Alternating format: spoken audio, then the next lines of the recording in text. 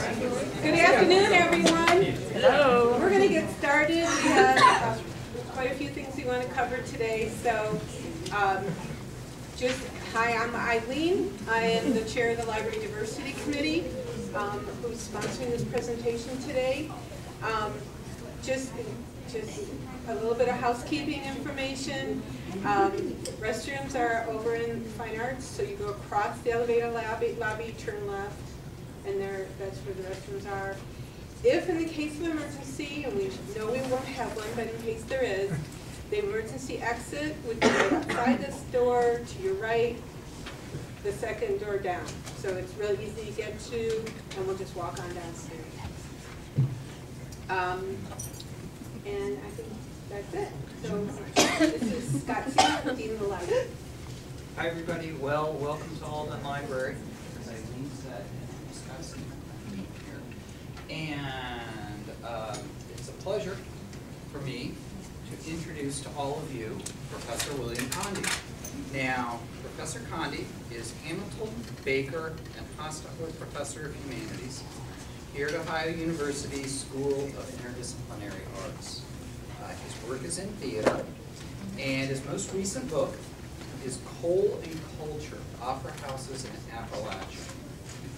But he's also author of numerous articles and several on Southeast Asian puppetry. And he's here today to give a talk and a performance, and that's going to be titled Confessions of a Left-Handed Dalang, Adventures in Balinese Puppetry. So please welcome. Thank you,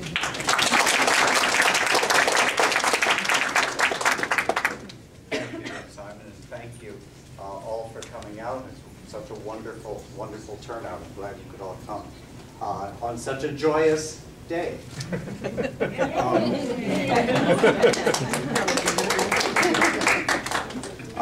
And so I'm going to be talking for a little while about Balinese puppetry, and I'm going to try to keep that short and then move on to do a puppet show. So the first confession I have is I'm not left-handed. I apologize to all the southpaws in the audience for purporting to be what I am not. But what I wanted to get at with that title is issues that I have with puppetry in relationship to my own feelings of distance and difficulty in encountering Balinese culture, my own senses of inadequacy, questioning my own existence as a Dalang. The word Dalang, as I'll explain more, means puppet master. Questioning whether I'm really a puppet master or not. The specific reference to left-handedness has to do with issues, as many of you may know, that in Southeast Asia, as in many cultures, it is use of the left hand. It can be impolite, can be disrespectful, and so to give and receive should always happen with the right hand.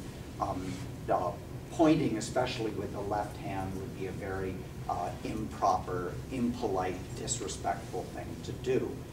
So my use of left-handed here has to do again with my own mistakes and the many mistakes that I will make today in trying to describe Balinese culture, Balinese art, and Balinese puppetry. Specifically, I often tell my students a story of my first trip to Bali. I was visiting the house of my good friend Sadhana, Inyoman Sadhana, who is in Indiana right now at Butler University directing a production of Midsummer Night's Dream there. And I was visiting their house where they had a lovely temple in the corner of their house. I was visiting there on a very important holiday, Kunigin, and we're decorating the house, much as we might decorate the house for Christmas. So we're decorating the temple and the house with all kinds of beautiful bamboo ornaments. And I was sitting outside on the steps with Sani C, Sadhana's wife, and we're making these, the children are there, and I'm looking at their beautiful temple, and I say, there's one aspect of it which I found interesting. So I said, Sani, what's that up at the top of the shrine right there. Can you explain to me what's at the top of the shrine? And she said, I don't know what you're talking about. And I said, right there. That thing right there that I'm pointing at with my left-handed, impolite. And she said, I don't know what it's called. There, Cindy, don't you see? And finally, very politely, and Cindy is a beautiful and lovely, kind woman, said, Bill, please do not point at our shrine, and please do not use your left hand. And so I learned something on that day about the delicacy with which I need to approach these subjects and the many mistakes that I make. So that's the kind of behind the story of this. So let's talk about the puppetry. First, what is it and why is it important? Balinese wayang kulit is a form of shadow puppetry that uses flat leather puppets that you'll see here, using a light projected onto a screen. So you're basically watching the shadows of it there. And we'll talk about that in more detail. So why is this interesting? It's interesting on a lot of reasons.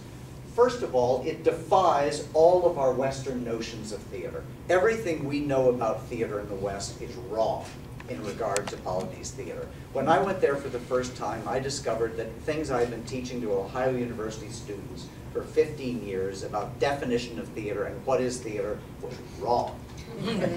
Or not necessarily wrong, but inadequate, incomplete. So for example, and I'll explain these things in more detail later, there is no audience in the way that we understand an audience in the West. A lot of the performance happens in a language that the human audience cannot understand. The performance lasts 4 or 5 hours in Bali, up to 9 or 10 hours in Java. There's only one performer who is the playwright, who is the director, and manipulates literally hundreds of puppets. The audience comes and goes, eats and drinks, sleeps, talks, etc.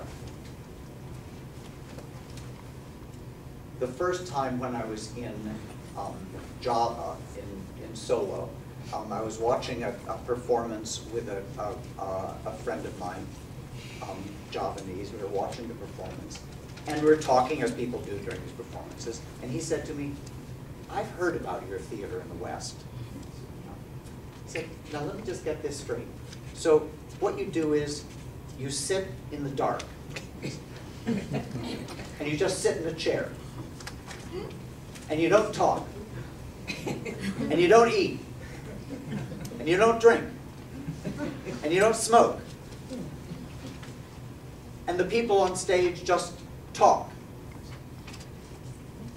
And he shook his head sadly, like, what would be the interest in that? Why would one possibly be interested in seeing something like that? What is the point of that? So part of it is, it flies in the face of everything we think we know about theater. But secondly, it's of course important in its own right. This is one of the most ancient and important forms of storytelling in the world.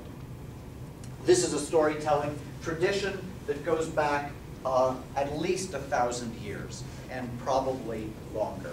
It's also pervasive all across Bali and Java. One of the reasons I was attracted to Indonesian puppet theater, and I've traveled and blessed the Southeast Asian program here that's been very generous in providing me support to travel there and learn about this theater in order to come back and teach students here at Ohio University.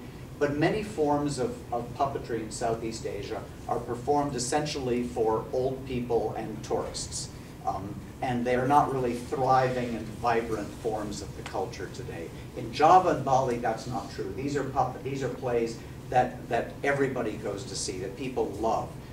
One Western writer talks about how that in Java and Bali, that wayang is as much of a pervasive metaphor as baseball is in America. So for baseball in America, we use baseball as a metaphor for anything and everything in life.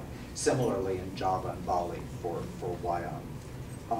It also is a way in which the past and the present come together. Tradition and contemporary issues join up in this kind of performance. It also is very much related to religion and many aspects of religion. It's related so issues of animism are very important here. A lot of part of the performance, both in Java and Bali, Java of course being predominantly Muslim, Bali being predominantly Hindu, but in both cases a very important part of it is having offerings for the gods. And these performances take place not just as entertainment, but really as a part of a devotional event. And especially they're done at transitional times. And transitions are often seen as something that are dangerous.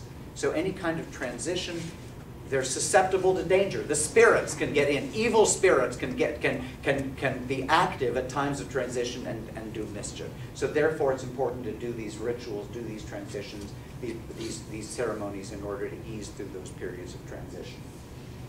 There also is a strongly mystical aspect to this, insofar as the performances have this kind of ritualistic devotional function.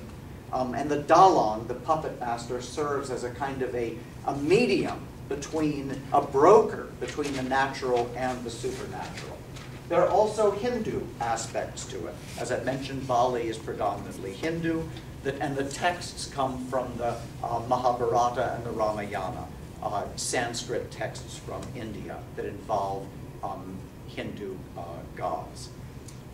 And the Dalang, again looking at it from this Hindu aspect, serves almost as a kind of priestly role. In addition to that, in Java there is a strong relationship to Islam. I'm going to skip over that for today because I want to focus mainly on the Balinese form. These are some of, I'm sorry, I'm blocking you. So these are some of the puppets. You'll see them more closely in a moment. The puppets are ritually significant.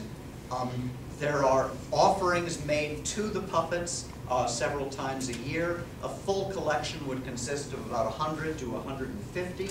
They're made of flattened, cured leather.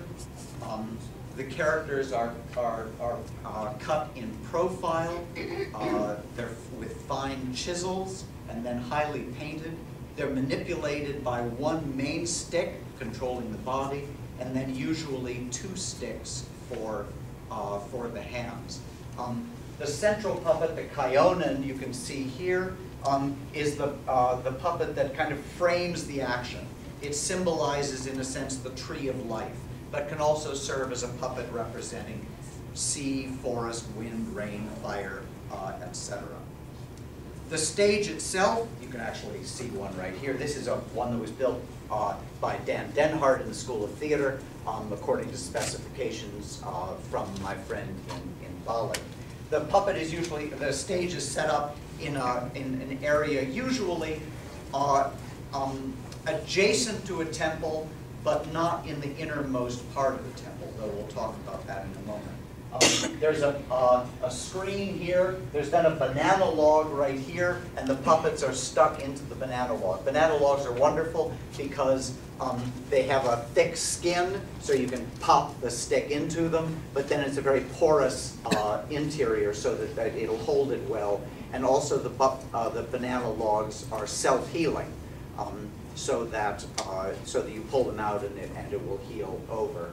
It's hard to find banana logs here in Athens, Ohio, with the great funding from Southeast Asian Studies, we've been able to, we've got our own plantation, we regularly cut them down and use the lamp in Bali, in Java, it's usually nowadays an electric light. In Bali, they use an oil lamp. Which is beautiful because it creates this flickering light. The wind is blowing, it creates this flickering so that the puppets really come to life as they move in and out of focus. It also is very exciting to have this, so that the wick is not quite as big as my fist, but it's maybe like that big around. So it's this big wick with this big flame coming out of it that's right above your head when you're performing this. And also periodically then they have to add more oil to it during it. So while you're performing, oil is being poured into it. Also, it usually has a leak, so oil is dripping down onto you. And then sometimes during fight scenes, by mistake, especially if one is a left-handed Dalang, one might hit the lamp, and so sparks go flying everywhere. Meanwhile, while you're covered in oil, sparks are coming out. One performance I gave, I had to put out a fire in the middle of it. Thank you, Eileen, for letting us know when the fire exits are.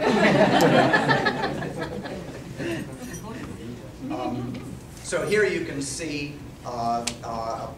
setting up for a performance with the Dalang and getting the light ready for it. This is accompanied throughout by musicians, a gamelan ensemble, percussion instruments. Usually it's about 4 musicians, as you can see here. It's smaller gamelan in Bali than it is in Java. The music is complex, hypnotic, beautiful.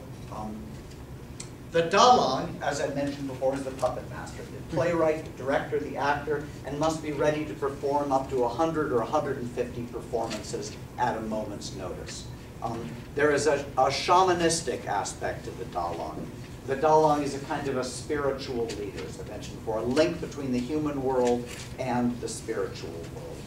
The Dalang, in a sense, becomes a kind of inspired priest when he is performing.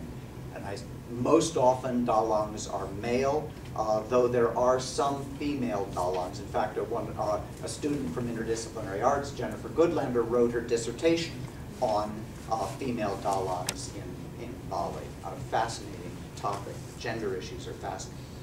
So the Dalang has this ability to mediate between the 3 realms of the earth, the sky, and the underworld. And the Dalang has to have this, have these kinds of abilities, to have the contact with these metaphysical powers. But the Dalang also serves an important community function. As a community advisor, an educator, and a learned person, people often turn to the Dalang for advice. So the term can also be used metaphorically to mean someone who is the mastermind, the power behind the scenes, the godlike mastermind of the performance. Some of these some Dalangs have a kind of superstar quality. Chenglong in Bali. Whenever I was there, and I mentioned to people that I was studying puppetry, they would mention Chenglong and ask me if I knew him. And I can tell you, I gave a lecture at the Hindu Dharma Institute in Denpasar, and one of the most terrifying moments was, as I was about to come up and give my speech, someone pointed out to me that Chenglong was sitting there in the first row. So here I am lecturing to Chenglong about puppetry. The Dalang sits cross-legged behind the screen. When I get to performing shortly, you will notice I do not sit cross-legged. I cannot sit cross-legged. I did when I was in Bali, but it's painful, and so I use a little stool here. My teacher doesn't know this. You then sits cross-legged, hitting with a mallet. That's one mallet in the hand, one mallet in the toes, banging against a puppet box for percussion, surrounded by puppets with assistants, and you'll see I'm ably assisted by some wonderful assistants today performing this. So here you can see, it's very hard to get good photos during performance because it's happening at nighttime with the lights. So this is my teacher, Pak Tunjung, at a performance he was giving.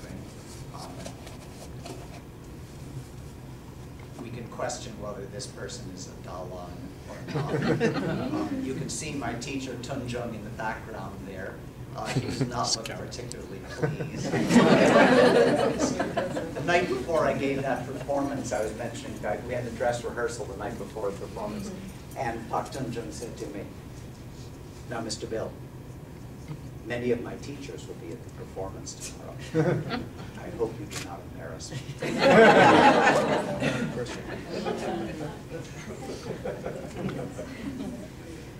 The texts come from, as I mentioned before, from the Mahabharata and the Ramayana, Sanskrit texts from India. But there then a lot of the performance happens in Kawi. Kawi is an ancient Javanese, and nobody understands it. But that's okay, because the gods understand it. The ancestors understand it. The spirits understand it. So if you don't understand it, that doesn't matter, for reasons I'll get to in a moment. But then the clowns come on, and the clowns translate. So in Bali, they would translate into Balinese. So they'll come on and say, this is what they just said. This is what they're talking about. And so when I perform here, I translate into English. Thank you. The clowns serve a fascinating function in a kind of liminal space, mediating between the performance and the audience, mediating between gods and humans, and they have a free space to comment on society, on politics, on the audience, serving almost as a kind of a fool character, cutting across class structure with a lot of horseplay, with a lot of jokes, with a lot of sexual jokes, a lot of scatological jokes, and so forth. For example, 12, who you'll see perform soon, is one of the clowns, one of the servants. He's a fat buffoon who is the servant to the Pandavas, but he is also the elder brother of Shiva, the greatest of the gods. So therefore, he is simultaneously more powerful than the gods themselves. That's what's fascinating about the clowns. The performance in Bali typically begins about 9 p.m., lasts until about 1 o'clock in the morning. The performance structure is quite flexible. There is a structure to it, but the Dalang is able to improvise and within that structure. So that battle scenes can be shortened or lengthened, joking scenes can be shortened or lengthened, and so forth. The performance begins with an overture in effect from the gamelan, then a dance of the kyonin, the leaf-shaped puppet that you'll see then in a few minutes. In many cases, little happens during the performance. There's a wonderful story of Ward Keeler, an anthropologist, who was watching a performance, and for about 2 hours, it didn't seem like anything was happening. And so he turned to his translator and said, "What's going on?" And his translator said, "Nothing." So if you think about this, that this is the length of time of a Western performance, 2 hours, in which everything is supposed to happen. And in Java, you can have 2 hours in which nothing happens. And that's okay. Because if you're bored, you leave. You go to sleep.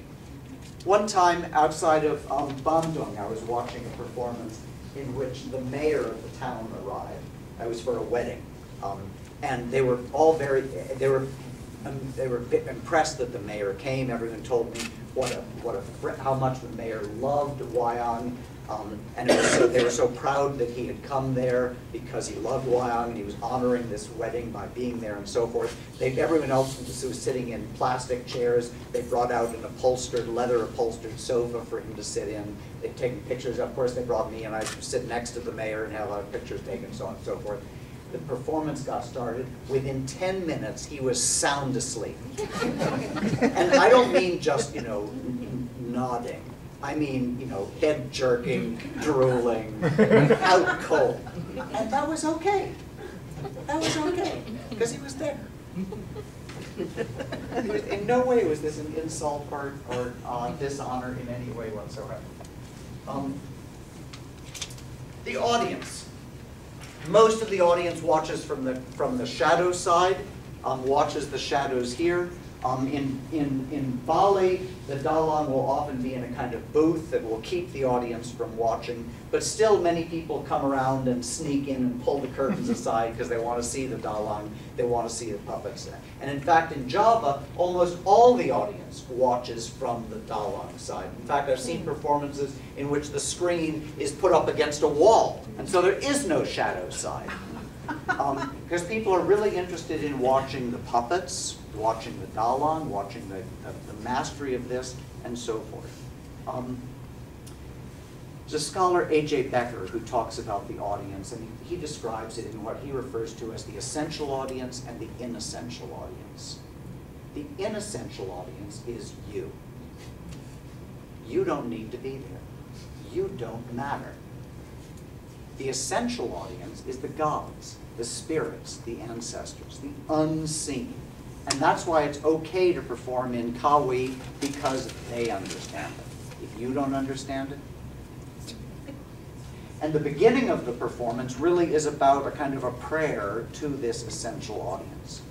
So a performance of Wayang is really a social experience. The atmosphere is festive, the atmosphere is chaotic. Again, people are coming and going, eating, drinking, sleeping, gambling. And so it's about being in the midst of a group of people. Everybody in the village knows everybody else, and so it's a kind of community gathering. You know, think the farmer's market.